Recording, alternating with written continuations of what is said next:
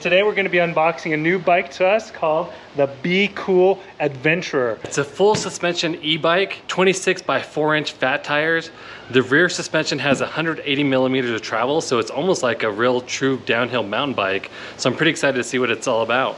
Thanks to the folks over at Be Cool Bikes for sending this to us so that we can unbox it and test it. Let's get this box open.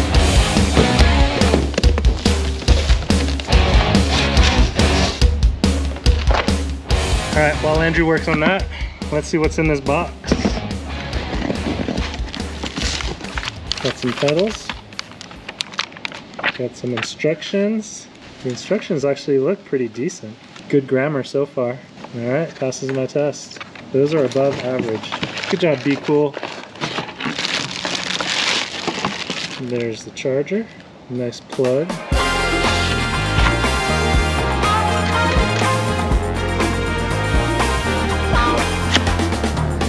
All right, we finished assembling the Adventurer by Be Cool Bikes. Now we're gonna walk through this bike and point out some of the features that we like about this bike and some of the features that we find kind of meh. First, it's got a half twist throttle on here with also a kill switch. So that's kind of cool. You can turn it on and off. It's got a speed shifter for the thumb, designed by Shimano. Comes with a black and white display on here, a horn on the side with some turn signals. As far as the turn signals go, good effort, but the execution, not super great. Let's take a look at these turn signals. So like, as you can see, it's two little itty bitty LED lights. Let's go on the other side. Nice try, but not very functional. Let's keep going. Absolutely. It's got a really comfy seat. So this looks like a traditional seat, but it's definitely a gel seat in there. So I'm sure my butt will be happy when I'm done with it. It also comes with aluminum pedals. It does have a 48 volt by 21 amp hour battery on here. Comes in right at 1,008 watt hours. And also has rear and front suspension. The rear suspension has 180 millimeters of travel. That's almost as much as a downhill mountain bike. So downhill mountain bikes traditionally have about 210 millimeters of travel. This is on the upper end, coming in with 180 millimeters of rear end travel. So just slightly underneath the downhill mountain bike, but pretty much up to par with all the full suspension mountain bikes that are enduro type. So you can lock out the front suspension too. You can adjust the dampering on it. It's pretty nifty. Still doesn't look like the highest end front suspension, but should definitely do the trick. We've got 26 by 4-inch fat tires. Also has quick release here. Has a quick release pin on the front tire, so you can easily get the front tire off if you need to load it into a vehicle. The front and rear come with hydraulic brakes with a 160 millimeter brake disc on them. I can already tell by this light, it's not going to be that great. It's basically an LED light in there with a little globe to make it look bigger than it actually is. This is a 750 watt motor with a peak output of 1,000 watts. It also produces 80 Newton meters of torque and comes with a Shimano tourney derailleur as well. The other thing that you guys should know about the bike that we received, the paint on it is a little chipped. You can see it's flaking right there. And then there is one other area we found where the paint was kind of damaged, and you can see that there.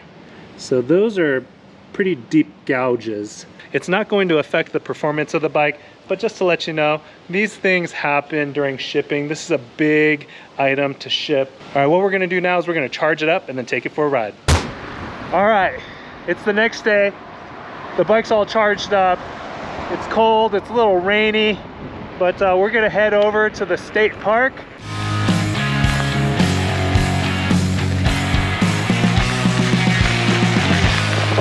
Andrew, tell us what you like about this. Yeah, I love the fat tires on this bike, especially on these type of loose gravel trails. I love the Shimano components on here. It also has a nice really twist throttle on here, which is a half twist. Very responsive, just like the cadence sensor, it's very responsive as well. I do love that this display actually shows the watt output. So depending on how hard you're pedaling and how hard of pedal assist you're utilizing, it'll show you the watt output. The color is amazing. I love this green color. I do love that it's full suspension, but there are some pitfalls to it. I love the brakes on this thing. They're no-name brands. I have no idea what they are. They are hydraulic brakes, but they modulate very well. And the battery's massive for an e-bike.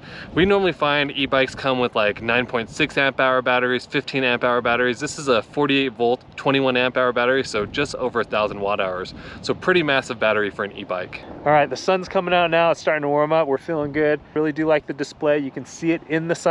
We talked about the sun coming out, and you can really read that with the sun still out. You can see the readings just fine. It comes in a class of budget fat tire e-bike that gets you into the sport of fat tire e-biking, but because it is budget, there are some drawbacks to this bike that we're going to talk about at our next stop. All right, let's keep riding.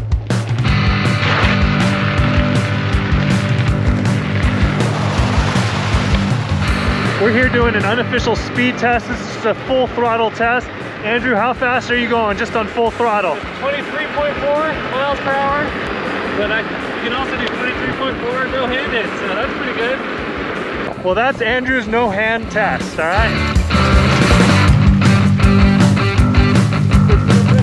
All right, we've lived by this park for years and we've never taken that trail, but that is what the Be Cool bike did. It's the adventure, and it took us on quite the adventure so that we could see this beautiful beach. We've got it all to ourselves. It's a little chilly right now, so we're not gonna go in the water, but what we are going to do is talk about the things that we don't like about this bike. Starting off, for me, these leather or faux leather hand grips.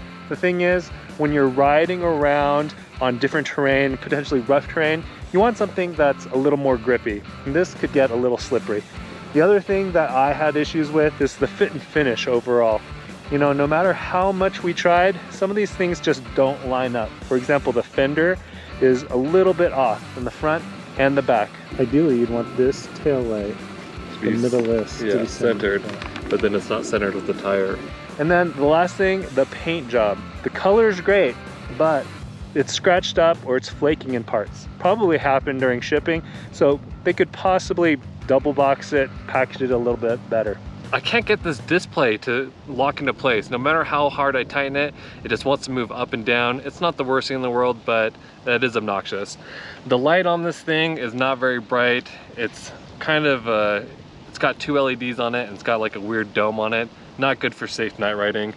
The suspension on the front, it's easy to bottom out. I've tried adjusting it all the way to one end, all the way to the other end. It doesn't feel like it changes it. It still just compresses underneath my weight. And I weigh close to 200 pounds.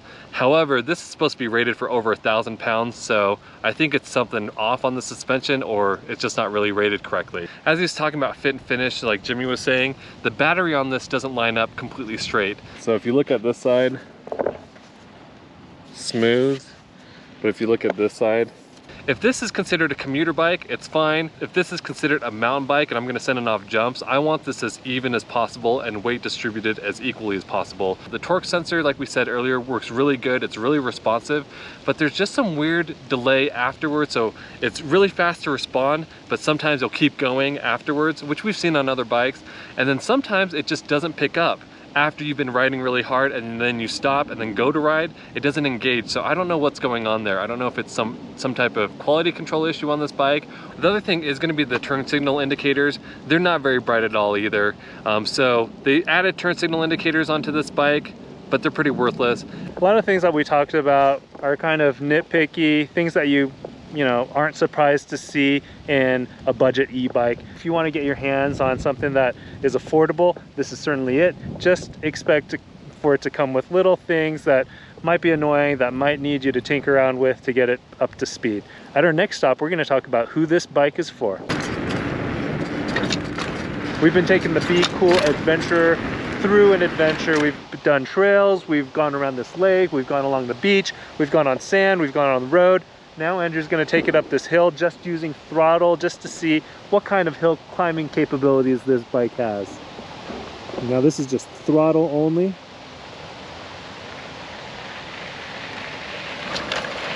Well, wasn't terrible. That wasn't bad. Yeah, I slowed down because there's a couple little bumps on there. Earlier I slowed down to kind of hop them, but if I just rolled over them, which it's easy to do with the big fat tires, it did climb it up pretty well.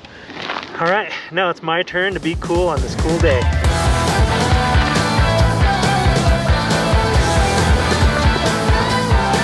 main problem I have with the assist is that it stops way too slow. There's certainly a delay. And so I'll be pedaling and I'll want it to stop, but it'll just keep going. And so definitely tough if you need to navigate crowds and through, you know, close quarters. There is a walk mode, which is helpful. Still, the walk mode is not perfect. And to turn on the walk mode, what you do is you hold down on the down button for a time. The walk mode will kick in and it'll just kind of take itself. You still hold on to it. The problem is, it's more like a jog mode because I don't know anyone that walks this fast. Whoa, here it goes. And you can't, this is the speed. You can't slow down. So like I said, this is jog mode, right? Right, this is it, doing itself. And then to turn it off, you hit on the brakes and it'll stop. So that is be cool walk mode, more like a jog mode. And then the other issue is it doesn't stop. So normally walk mode, you press on it, if you let go of the button, it stops. This one keeps going unless you press on the brake. So that's the one issue I have with it.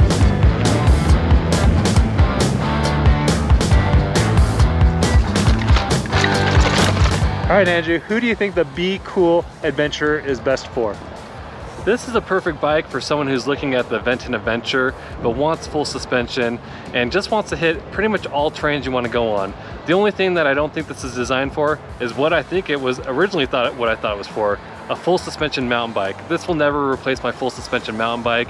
However, this is perfect for cruising around town, cruising on sand, cruising on loose gravel. This is going to eat up all those terrains. Electric fat tire e-bikes are amazing. They're a ton of fun, even a budget e-bike like the Be Cool Adventure. If you guys want to learn more, check out our full written review at ebikepedia.com. We appreciate you and your support. Thanks for all the thumbs up you give the channel. And remember, when you ride, wear your safety gear.